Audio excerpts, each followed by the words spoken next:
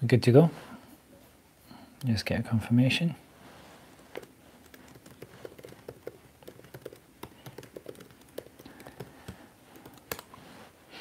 Is it on? Okay. Did you go on the schedule thing? The one that was scheduled, yeah. Okay. Alhamdulillahi Rabbil Alameen wassalatu wassalam ala abdillahi wa rasulih Nabiyyina Muhammad wa ala alihi wa sahbihi ajma'in. Assalamu alaikum wa rahmatullahi wa barakatuh. So by the grace of Allah Azza wa Jal and His mercy, Allah subhanahu wa ta'ala has made it easy for us to gather together in a virtual way and to share this discussion with you as part of the Month of Mercy online conference, which is being hosted and organized by the Islamic Information Center in association with Jam'iyyat Dar al-Bir. And the topic that we're going to be dealing with, inshallah, is Ramadan, an opportunity for change. So I want to start with the ayah in Surah Al-Baqarah in which Allah Azza wa Jal spoke about the month of Ramadan. Allah Azza wa Jal said, شهر رمضان الذي أنزل فيه القرآن هدى للناس وبينات من الهدى والفرقان فمن شهد منكم الشهر فليصم ومن كان مريضا أو على سفر فعدة من أيام أخر يريد الله بكم اليسر ولا يريد بكم العسر ولتكملوا العدة ولتكبروا الله على ما هداكم ولعلكم تشكرون. Allah Azza wa Jal spoke about this month of Ramadan, the month in which the Quran was revealed. And it's enough of an ayah, a sign from the mercy of Allah Azza wa Jal and the mercy that exists within this month, that it is the month in which Allah Jalla fi'ula revealed the Quran and made it a distinguishing guidance that guides between the difference between the right and the wrong, the truth and the falsehood. And Allah subhanahu wa ta'ala made this month a month of ease, and He made the Sharia a Sharia of ease, and He also made it a training program for us as Muslims to correct ourselves and to turn to Allah subhanahu wa ta'ala. And Allah Azza wa Jal made it an opportunity for change and an opportunity to improve ourselves. Al-Imam Muslim in his Sahih narrated from the hadith of Abi Hurairah, and the hadith is also narrated in Al-Bukhari also. The hadith is muttafaqun alayh in Al-Bukhari and Muslim, in which the Messenger of Allah sallallahu alayhi wa sallam, he said, إِذَا جَاءَ رَمَضَانَ فُتِحَتْ أَبْوَابُ الْجَنَّةِ وغلقت أبواب النار وصفدت الشياطين. When the month of Ramadan comes, the gates of Jannah are open and the gates of the fire are locked and the shayateen are chained, the devils are chained. And this relates to both the general theme of the conference, but it also relates to the topic that we're dealing with specifically about change. First of all, it relates to the topic of mercy in the sense that from the mercy of Allah Azza wa Jal is that the doors of Jannah are open this month and that the doors of Al-Jahim, the doors of Jahannam, are closed and that the shayateen are chained. This is from the mercy of Allah subhanahu wa ta'ala. And also it affords us an opportunity for change. It facilitates for us to be able to change, because the conditions are present in order to make it easy for us to change. And maybe not many people think of it, but Ramadan is a month of ease. Maybe people think of it as a difficult month because you're fasting, and sometimes the fasting is hard.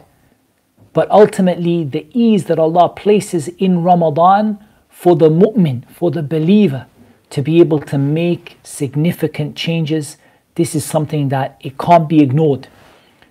And from this ease is that Allah subhanahu wa ta'ala opened the doors of Jannah, and from this ease is that Allah subhanahu wa ta'ala closed the doors of Jahannam, and Allah subhanahu wa ta'ala chained the shayateen.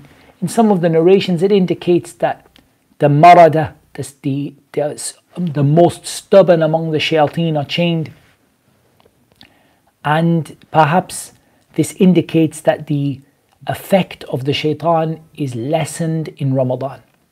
It doesn't mean that the shaitan is completely absent, or some of the smaller shayateen or the shayateen from the ins, from man, are absent, but it indicates to us that the effect of the shaitan is limited and lessened and reduced in this month of Ramadan.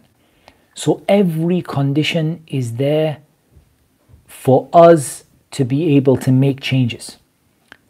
The doors of Jannah are open. The doors of Jahannam are closed.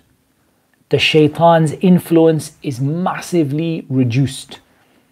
And that gives us every opportunity for us to be able to make changes.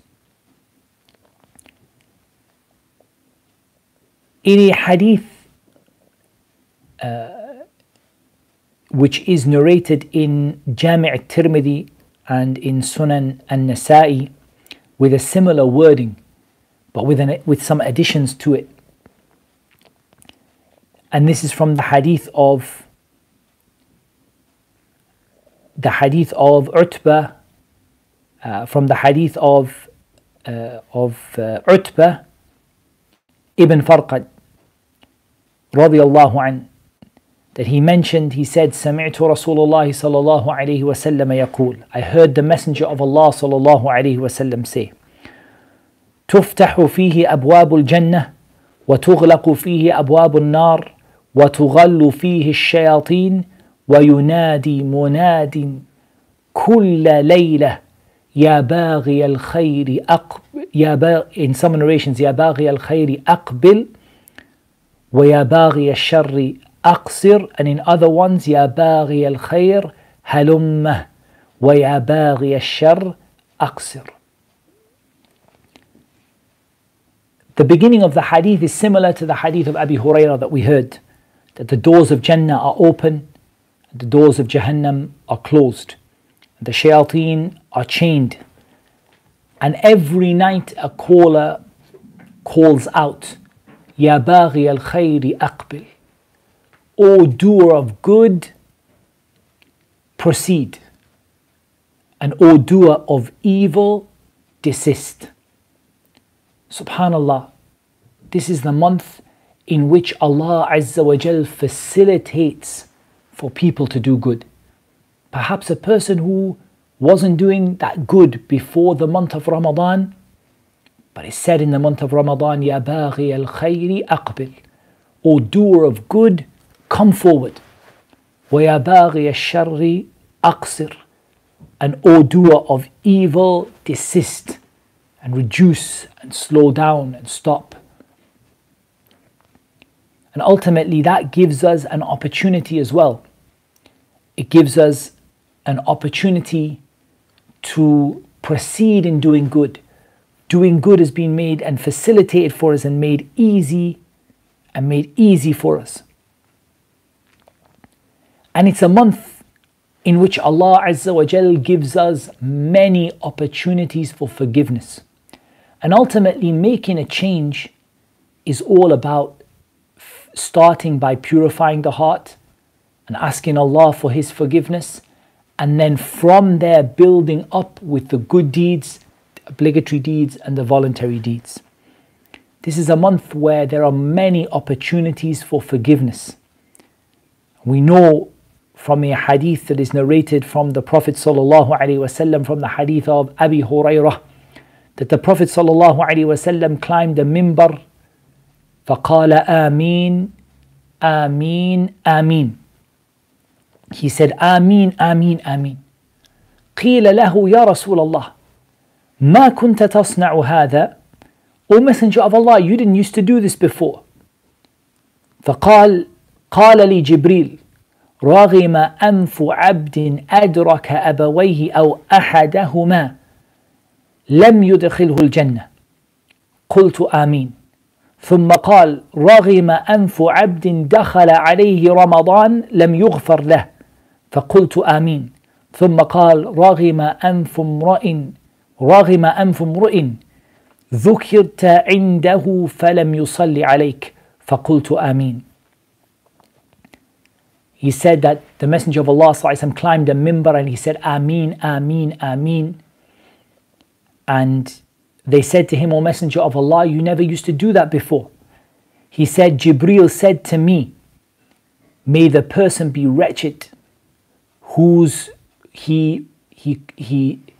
one of his parents or both of his parents, and he's alive to serve one of his parents or both of his parents, and that doesn't make him enter Jannah. And he doesn't enter Jannah because of how he was to his parents. And I said, Ameen. He said, may the one be wretched, the one who Ramadan comes to them and they're not forgiven. And the Prophet said, I said, Ameen. He said, wretched is the one, or may the one, yani raghima anf, may he be disgraced.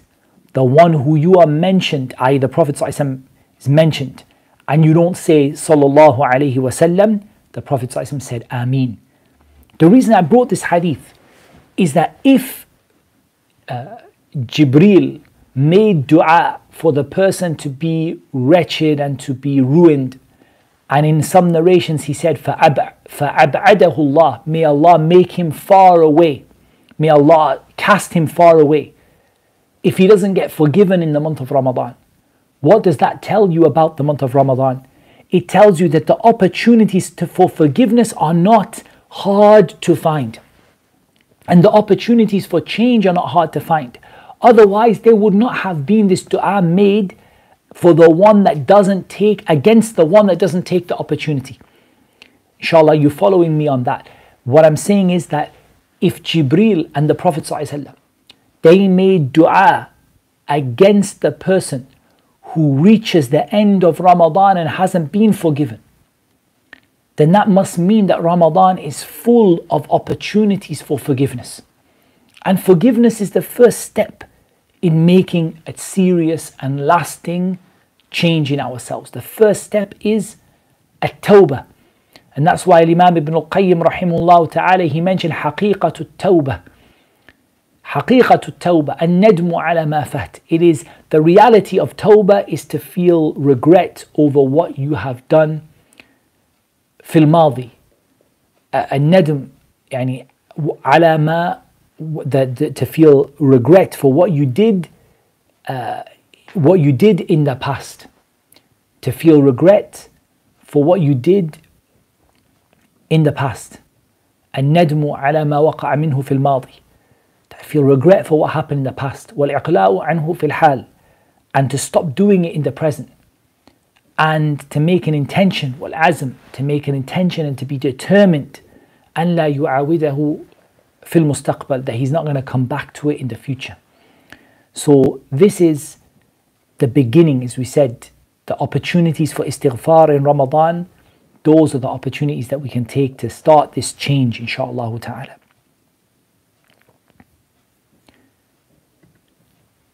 And from the ahadith in this regard, and the opportunities that we have in this regard, is what is mentioned in the hadith, as we said, يا باغي الخير أقبل ويا باغي الشر أقصر ولله أتقاء من النار وذلك كل ليلة, وذلك كل ليلة. That Allah Azza wa Jal has people that He frees from the hellfire every single night. Every single night from the month of Ramadan, Allah has people that He frees people that He frees from the hellfire. People that He frees from the hellfire. So there are opportunities that are abundant in Ramadan, and chances to change that are abundant in the month of Ramadan. And now we need to start looking at what these opportunities are and how we should take advantage of them.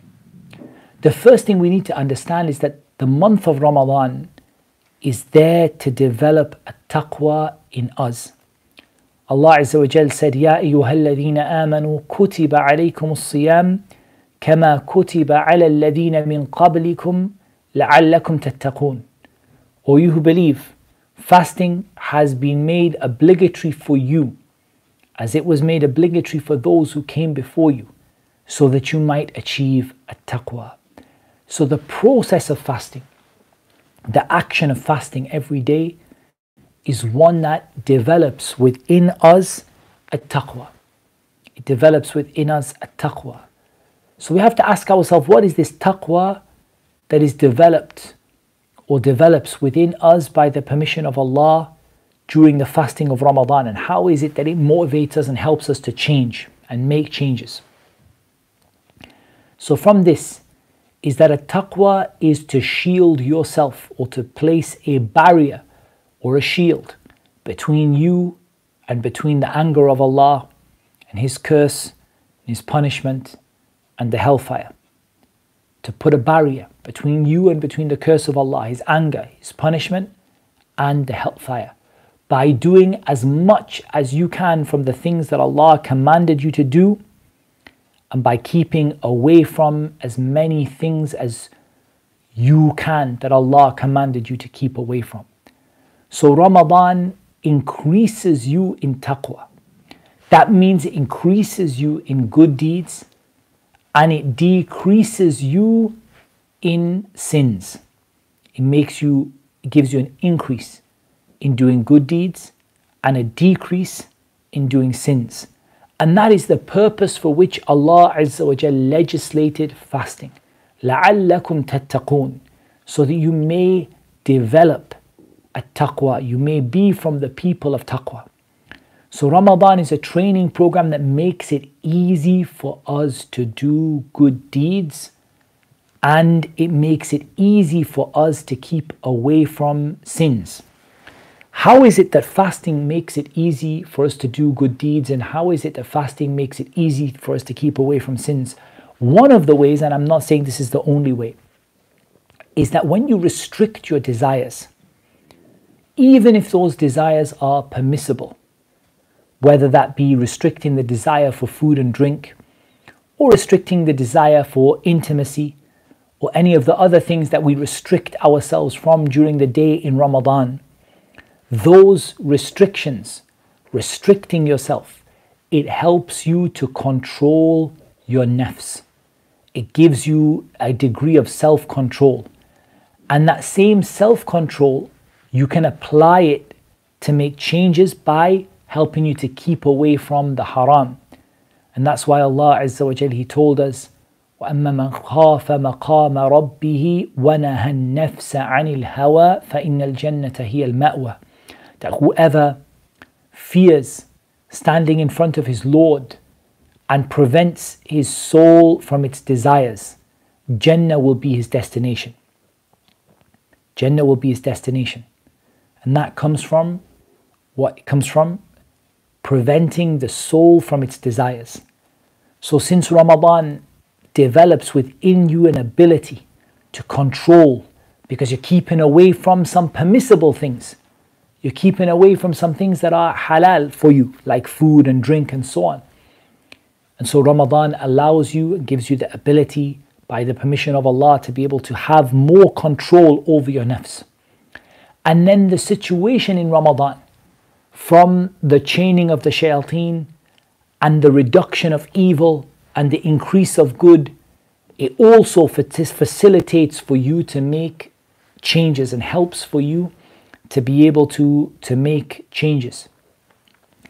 And also from the things which helps you in the month of Ramadan is that the rewards and the good deeds are multiplied. And from those things which help you in the month of Ramadan is that all of the Muslims are coming together to do good. And so it's easier to do good when you're surrounded by people doing good. And so when you're surrounded by the Muslims who are doing good, everyone's praying more, everyone's reading Quran more, everyone's fasting, everyone's giving more charity, then it facilitates and it helps you to be able to do good as well. But Ramadan really is a training program, and what that means is that it is there to train you. It's not the final step in your journey or the final stage in your journey. Ultimately, when Ramadan finishes, you have to keep that change going. And that's part of sincerity, part of ikhlas and niyyah lillahi azza wa jal. And we were just talking today, as I was releasing today my tafsir class, we were talking about the tafsir of Surah Al-Sharh, Alam nashrah laka sadrak, in which Allah azza wa jal said, فَإِذَا فَرَغْتَ فَانْصَبْ. When you finish one act of worship, go right into the next act of worship. When you finish an act of worship, go right into another act of worship. فَإِذَا فَرَغْتَ مِنْ عِبَادَةٍ فَانْصَبْ فِي أُخْرَى. When you've finished with an ibadah, you go right into another ibadah. And that's ultimately how we should be after the month of Ramadan. It should be the case that we have trained ourselves to have more control over our nafs. We've benefited from the reduced influence of the shaitan. We've benefited from the collective desire of the Muslims to do good and everyone doing good around us. And we've benefited from the opportunities for forgiveness and goodness that come in this month. And then those things, we take them and we take them on our journey throughout the rest of the year. We carry them with us on our journey throughout the rest of the year until the next Ramadan comes again. And we get additional training. We refresh our training, renew our training. So this is an opportunity for everyone to come back to Allah subhanahu wa ta'ala. And in this we should mention, or we should speak about, how does a person begin this journey of making a change in Ramadan or even outside of Ramadan? How does a person make this change? How does a person actually go about changing, or what are the things that a person should give that attention to? So for this we have a beautiful hadith of the Prophet sallallahu alaihi wasallam, in which he explains how to get near to Allah subhanahu wa ta'ala, how to become near to Allah. And that really ultimately, that's what we need to kind of sort of focus upon. So Al-Bukhari narrates from the hadith of Abi Hurairah radiyallahu an, that the Prophet sallallahu alaihi wasallam, the Messenger of Allah sallallahu alaihi wasallam, he said, "Inna Allah ta'ala qal." Allah the Exalted said, "Man aada li waliyan faqad adhantuhu bil harb." Whoever shows enmity to a close, beloved worshipper of mine, a close slave of mine, whoever shows enmity to them, I have declared war upon him. وَمَا تَقَرَّبَ إِلَيَّ عَبْدِي بِشَيْءٍ أَحَبَّ إِلَيَّ مِمَّا افْتَرَضْتُ عَلَيْهِ.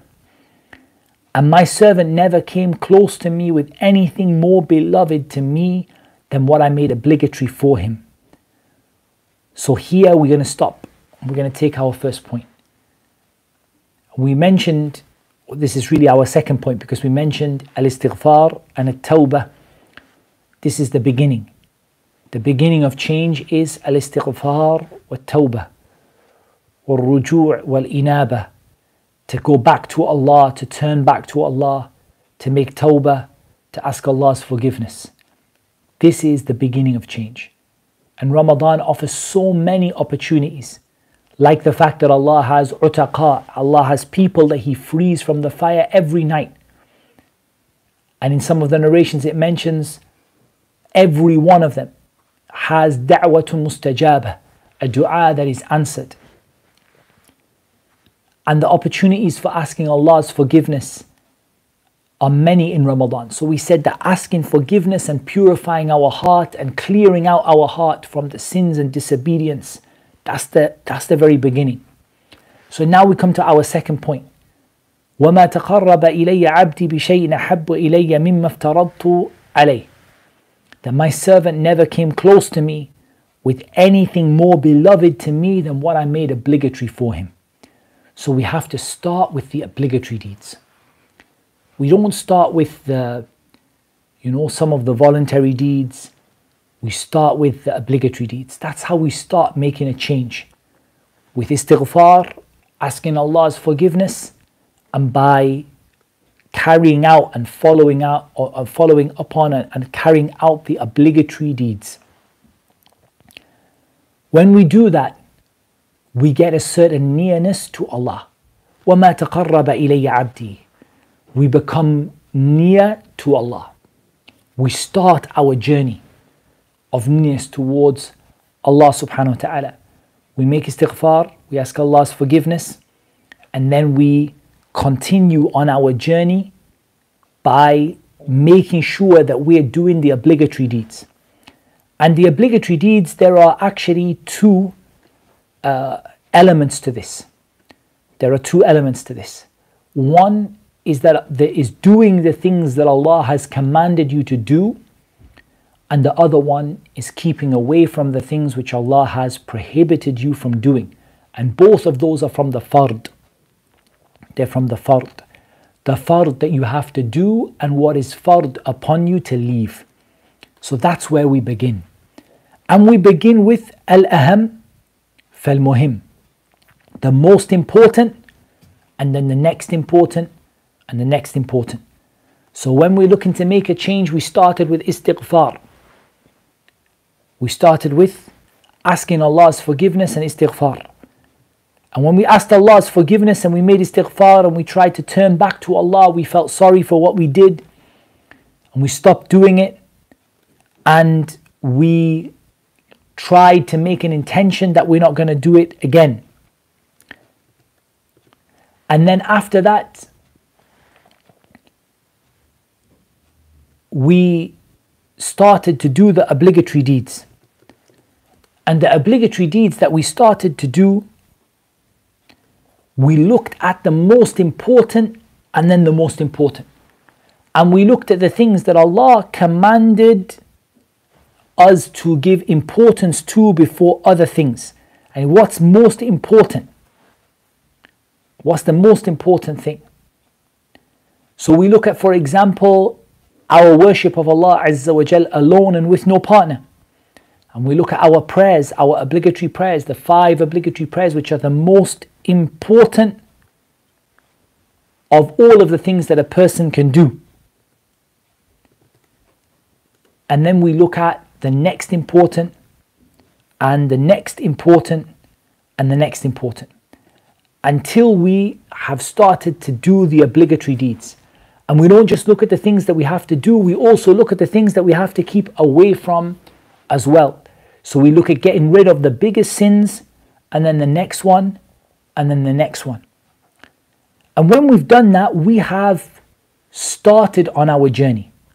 We've started on our journey and we've come near to Allah a certain extent. But now we come to the next part, and this is very relevant to the month of Ramadan.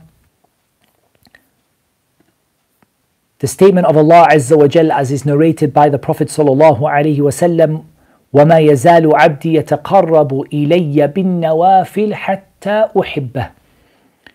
That my servant continues to do voluntary deeds until he reaches the level where I love him. That person gains the love of Allah by doing voluntary deeds. Notice here that we have steps and levels. We started with al-istighfar and at-tawbah, turning to Allah and cleaning our hearts and preparing our hearts. Then we came to, what was the next stage we came to, the next place or level that we came to? We came to looking at the obligatory deeds, keeping away from the haram.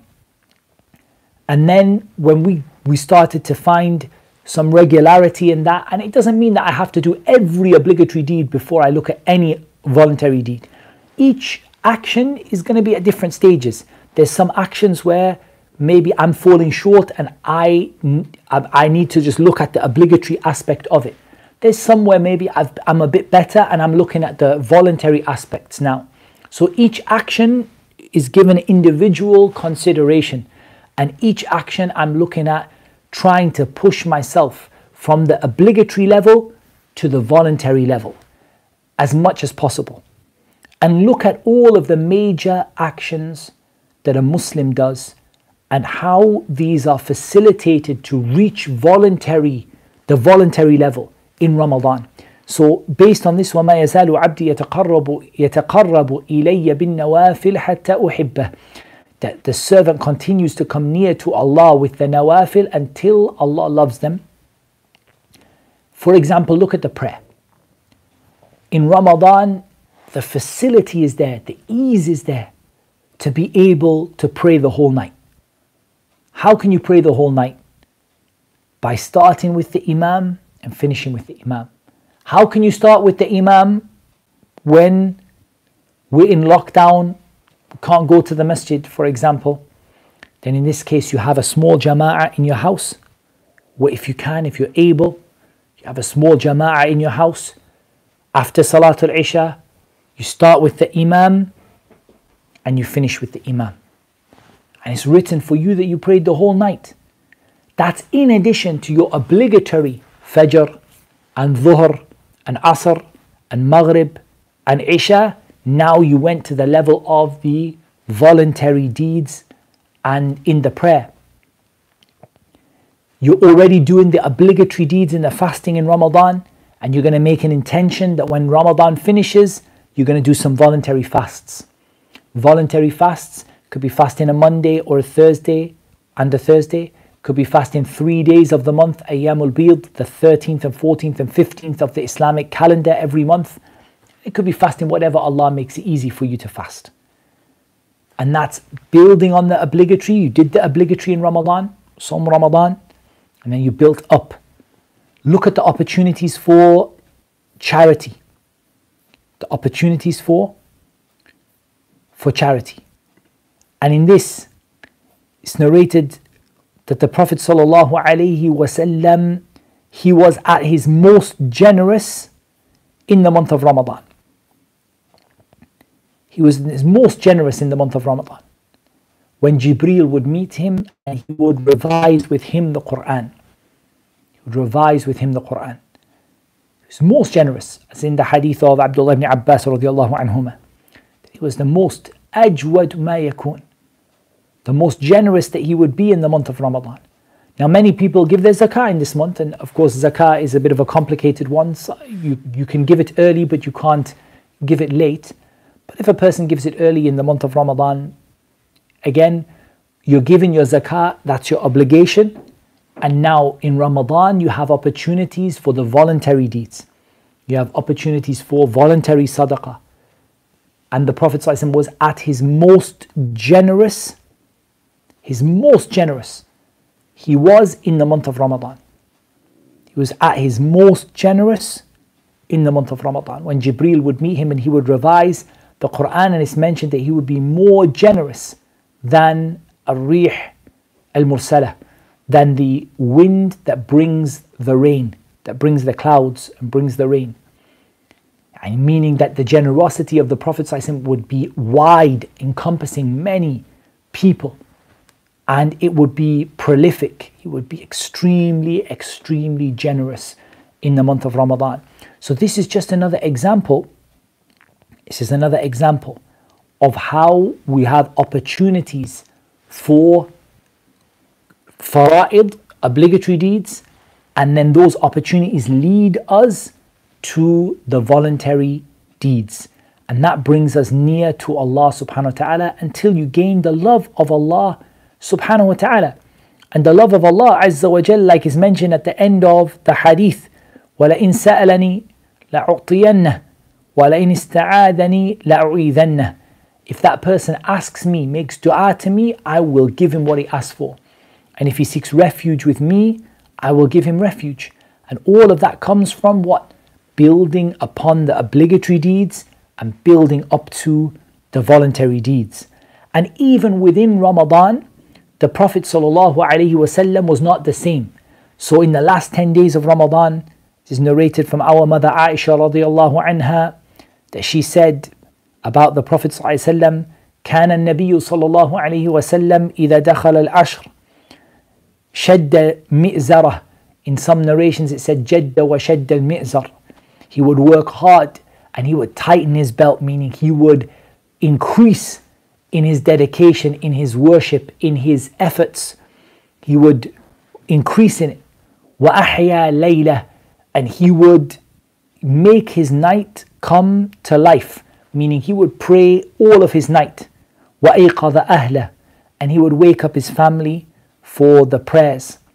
So here again, even within Ramadan, you're talking about that same thing. You build a level, you build yourself a base in the first 10 days, the second 10 days, and when the last 10 days come, you push it even further. شَدَّ الْمِئْزَرِ, you work even harder, you push yourself even further, you train yourself even more so that you can get even more out of this month of Ramadan. And of course, no doubt, within the last 10 days, the seeking out of Laylatul Qadr, and the fact that Laylatul Qadri khayrun min alfi shahr, is better than 1,000 months. So subhanallah, look at the opportunities that you have right there. The opportunities to get over 83 years of worship in a single night. But here's the thing, we don't know which night it is. We don't have a clear evidence for it being the 27th night, even though the people come out on the 27th night as though there is no other night. But we don't have an evidence for that. Not an evidence to single it out. And we don't have an evidence, although we know that it's on the odd nights, we have ahadith that measure the odd nights from the beginning of Ramadan and ahadith that measure the odd nights from the end of Ramadan. And if you measure them from the end of Ramadan, it can be that an odd night becomes even and an even night becomes odd. In other words, if the length of the month changes, all the nights you thought were odd become even, and all of the nights you thought were even become odd. So there are ahadith like that. So that tells us that you can't even guarantee, like some people, go on the odd night and sleep on the even night. Pray on the odd night, sleep on the even night. None of that is worthwhile. What is beneficial is that you, every one of those last 10 nights, you strive for it and you work for it. Because if you catch it, you caught, what did you catch? 83 years and so many months of worship in one single night. And look at what that does to give you a boost, to facilitate for you to change, to help you and make it easy for you to be able to change. And Allah Azza wa Jal, Allah subhanahu wa ta'ala only needs for you to show that dedication and that desire that you really want to make a change.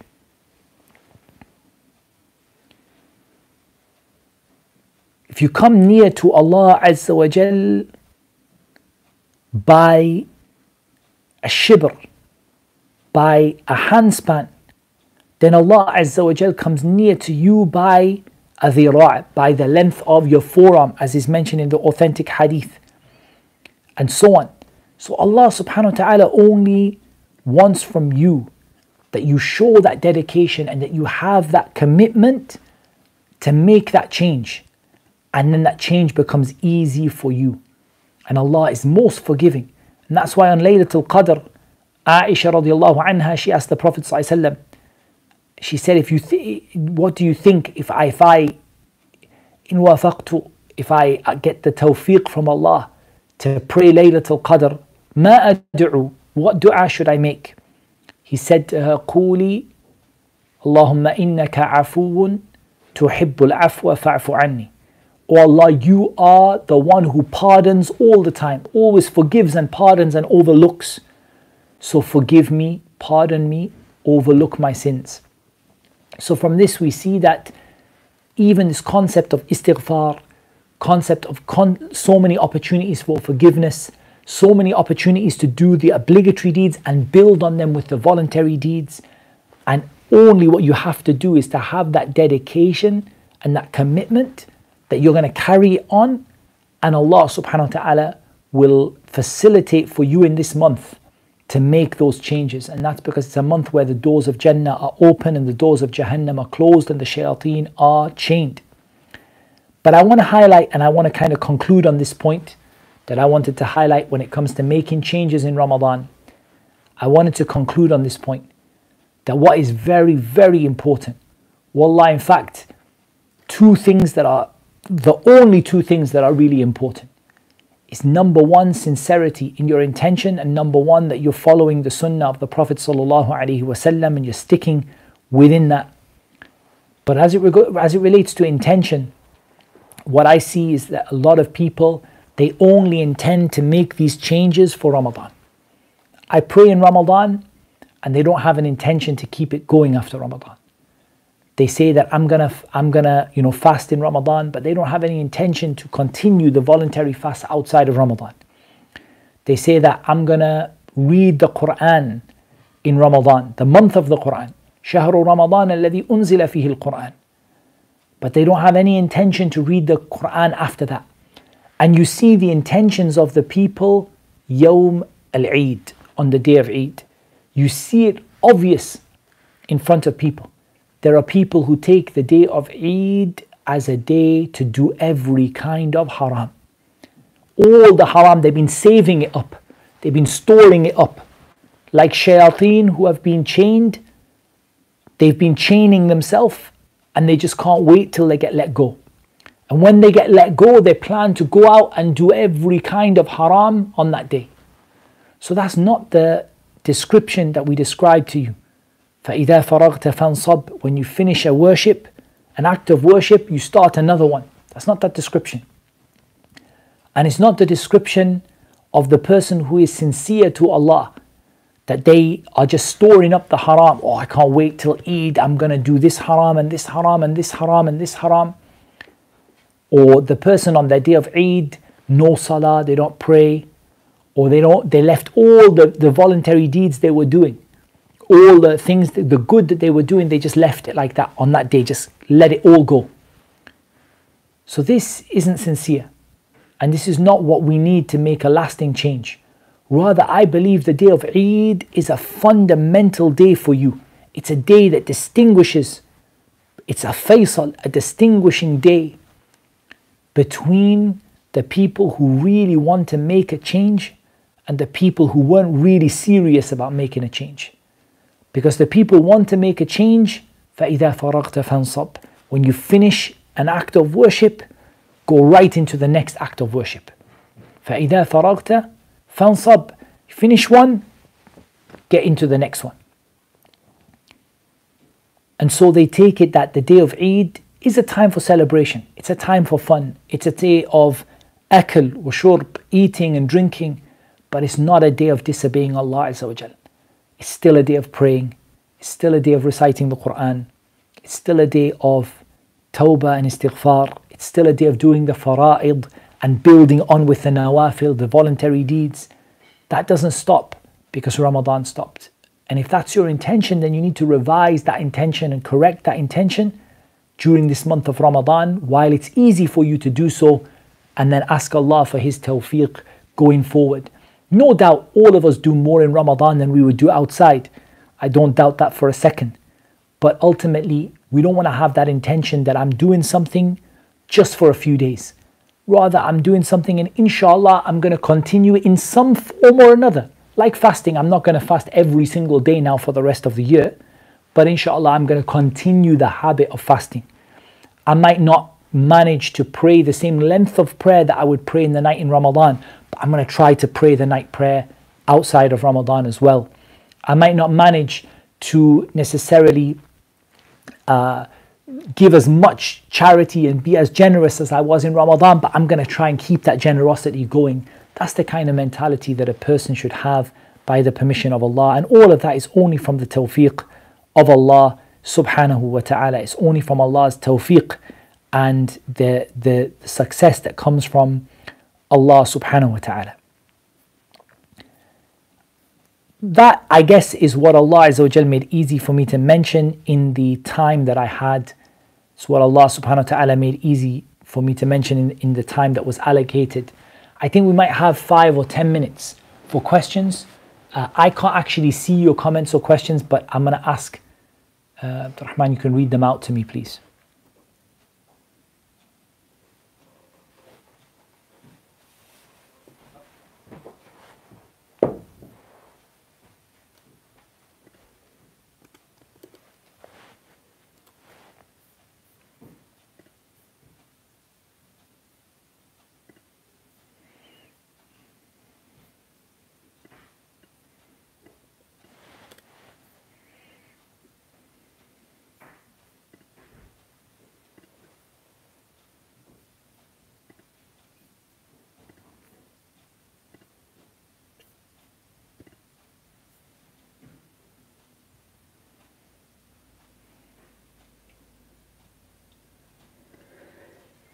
Did we have any questions? Are you able to see the questions? Yep.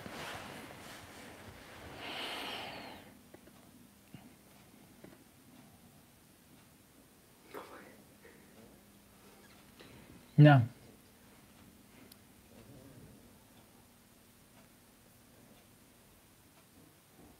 Is it preferable to do tilawa only or give a portion of time for tilawa, tafsir and hifz? So is it preferable to only recite the Quran in Ramadan, or is it also preferable to set some time aside for al-hifz and al-tafsir? The month of Ramadan is the month of the Quran, and it's well known that the believer's relationship with the Quran is a multifaceted relationship. It's a relationship that has more than one face to it. So there is the aspect of tilawa, recitation, there is the aspect of hifz, memorization, there is the aspect of tadabbur, thinking and reflecting and pondering, there is the aspect of acting upon it, and there is the aspect of understanding what is intended from the words of Allah Azza wa Jal, the speech of Allah. So I believe all of these are valid in the month of Ramadan. Yes, from the guidance of the Salaf is they would increase in reciting the Quran in Ramadan, and I believe that should be done. I'm not saying that you shouldn't increase, but give some time also to complete the benefit, because tilawa on its own isn't going to get you that benefit by itself. Rather a tilawa, and give some time for a tadabbur, give some time for pondering, thinking, give some time to understand a little bit. If you have a program for memorization, keep it going in Ramadan. If you don't and you want to start one in Ramadan, because this is the best time to start something, right? We said the shayateen are chained, the doors of Jannah open, the mercy of Allah. It's the chance for you to start the program for memorization, inshallah. So I believe that it's a time for all of those things, but definitely increasing in recitation is definitely from the sunnah in Ramadan. I'm with my friend in this Ramadan. We both make jama'ah. When it comes to Taraweeh, we both pray separate just to prolong our salah. With this, can we get the same reward of praying the whole night? Wallah, my advice to you is it's not wrong for you to pray separately, but my advice to you is if you're not able, as I understand it right now, the masajid are not going to be open for Taraweeh, at least in the UK. I'm in the UK right now. And as I understand, the same situation is in Dubai right now, that the masajid are not open for Taraweeh. So in that case, I think that you should follow the sunnah of the Muslims and pray in your small jama'ah, pray Taraweeh in your jama'ah. Because Imam Ahmad was asked about a person who has a choice between praying in the jama'ah or praying by themselves at night. He said, Sunnatul Muslimin ahabbu ilay. The sunnah of the Muslims is more beloved to me. Get the people together and pray in the jama'ah. Now obviously it might not be possible with the restrictions to have a big jama'ah, but even in your house, if you can have a small jama'ah, I believe this is more deserving than praying by yourself. But there is no harm in you joining between those two things, inshallah, i.e. you pray in the jama'ah up to a point, and you start together, you finish together, and then if anyone wants to pray nawafil after that, voluntary prayers, I don't see any harm in that, inshallah ta'ala, and I don't think that is necessarily contradictory to what came from the Prophet sallallahu alaihi wasallam and what the Salaf al-Salih, what they used to do. We know that we can hold the Quran in Taraweeh, but can we hold invocation book in witr to make dua? Can we hold a book of dua in witr? Well, I don't advise this. I personally think that there's a lot of people go far from the sunnah as it relates to witr. A lot of people go far from the sunnah. So as it relates to witr, first of all, the Prophet ﷺ did not used to make dua in witr every single day. He didn't used to make the qunut, the dua in witr every single day. That's the first thing. The second thing is there is no sunnah for prolonging this dua like the people do, where they make this dua 15 minutes, 20 minutes, and they bring du'as that nobody ever heard before. No one ever saw before or heard before. And some of them are not even necessarily befitting or not even necessarily correct. Rather, it's enough for a person to make dua in a short, what they know. And sometimes they can make dua in witr, and sometimes they don't have to make dua in witr.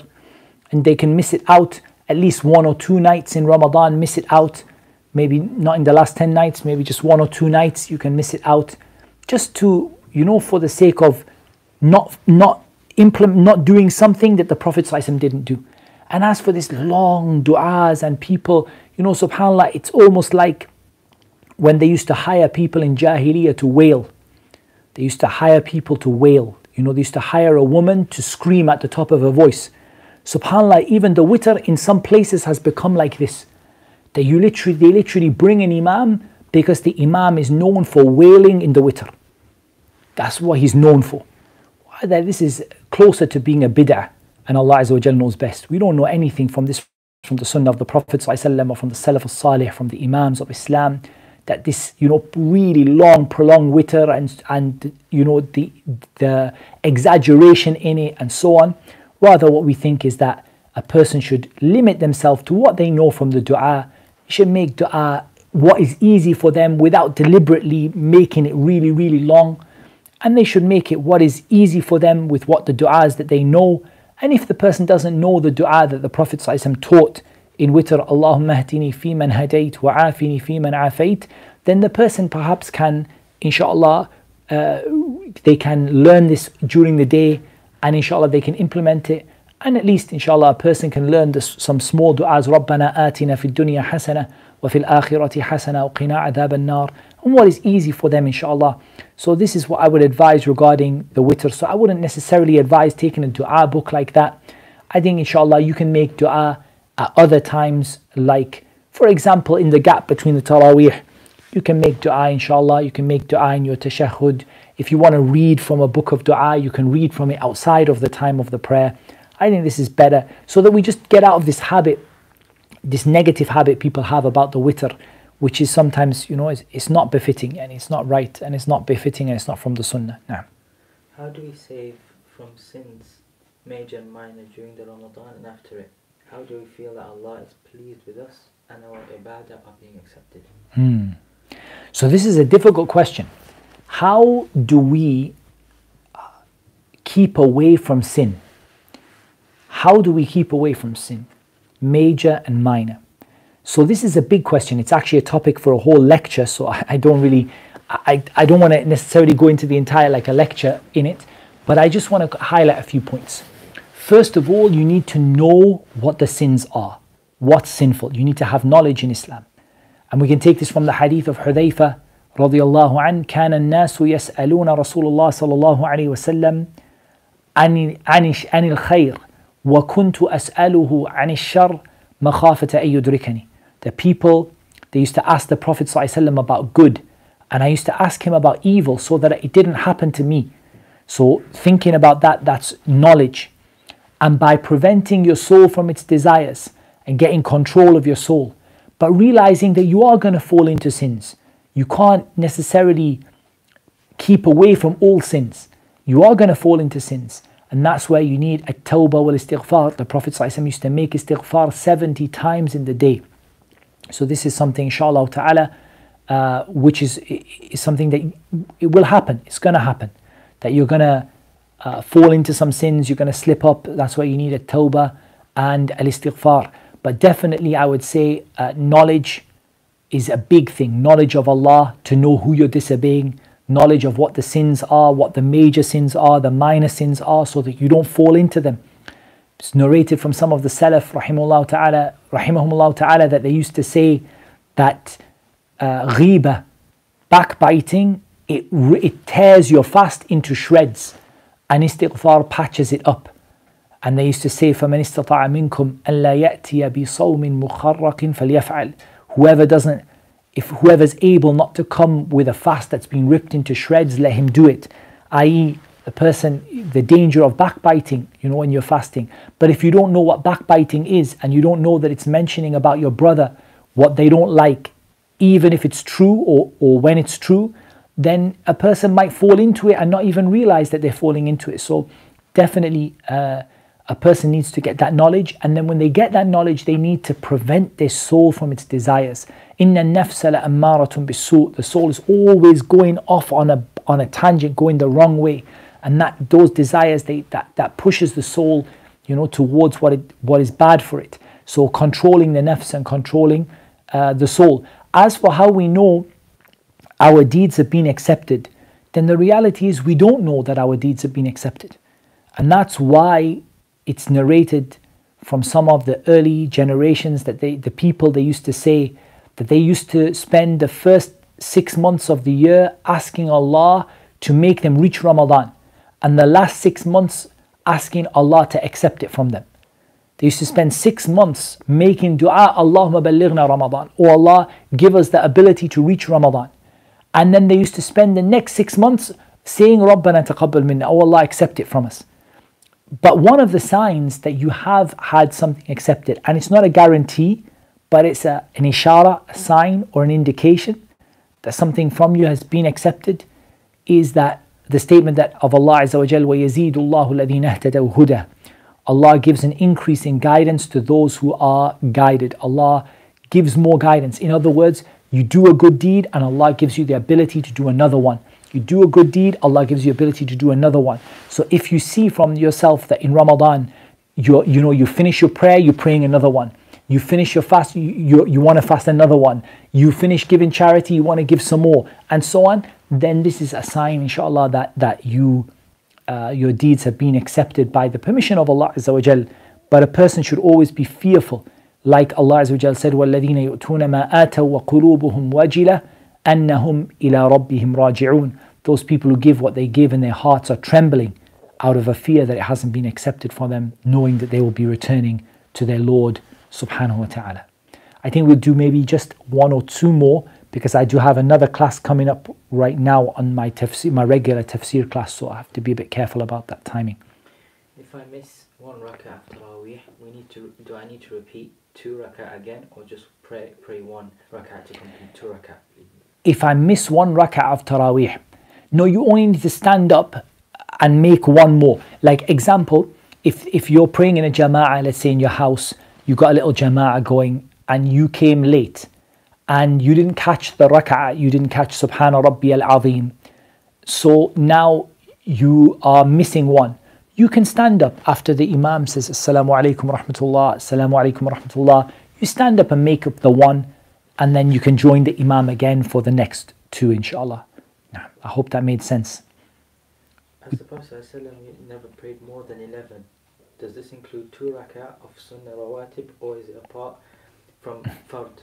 It's apart from Fard, he used to pray only 11. I mean, do we have to count 2 rak'ah Sunnah or Rawatib separately? The statement the Prophet ﷺ never prayed more than 11, this refers to Qiyamul Layl and a Tahajjud and a Taraweeh. It doesn't refer to the Fard prayers, it doesn't refer to the Sunnah prayers, it doesn't refer to the Ratibah prayers. It refers to the prayers at night. That the Prophet ﷺ at night, he never prayed more than 11, or it said 13 raka'at. And the way that is counted is 8 raka'at of Taraweeh or Tahajjud or Qiyamul Layl. And there's no real difference between those 3 in the sense that they're all the same prayer. Taraweeh is prayed in the Jama'ah at the early part of the night, and the others are more likely prayed on a person on their own, but they are basically essentially the same prayer. The Prophet ﷺ never prayed more than 8, and it said that the 2 raka'at of Isha is counted if you make it 10, and it said the 2 raka'at of the Shafa' and the Witr is counted to make it 13. Ultimately, it means 8 raka'at of Taraweeh plus either the 2 raka'at after Isha or the 2 raka'at of Shafa' and then the Witr, or 2 raka'at after the Witr, as the Prophet ﷺ would pray sometimes. But he would typically, his night prayer was 8 raka'at. However, I don't see any harm in a person praying more than that. And that is alayhi amal salaf. The Salaf al-Salih rahimahumullah ta'ala, the righteous predecessors, they did not understand to limit this to 8 raka'at, in my opinion. And some of the scholars said that. Some of the scholars said you must limit it to 8 raka'at or 10 raka'at. Some of them said you have to limit it. But I think if you look at the actions of the Salaf al-Salih, the righteous predecessors from the Imams of Islam and the Tabi'een and those who followed them in good, I don't think you see any evidence in it, or that they understood to limit it like that. Rather, they prayed whatever the Imam prayed. Whoever prays starts with the Imam and finishes with the Imam, it's written for him that he prayed the whole night. And if they wanted to add some prayers after that, they would add some prayers after that. And I don't think there's anything wrong with that, inshaAllah ta'ala. Can we hold a mobile mushaf to recite in Taraweeh? You can hold a mushaf in Taraweeh if there's a need for it. If there's a need for it. Like for example, you want to hold it so you can read more of the Quran, or you're correcting the Imam. I don't think everyone should be holding the mushaf. I heard our Shaykh Abdul Muhsin Abbad, Hafidhullah ta'ala, I heard him say that this is not a good thing. I heard him, he disliked this, that all the people standing in Taraweeh and everyone is holding a mushaf. And he had some harsh words about it. He said it's against the sunnah of putting your hand on your chest and so on.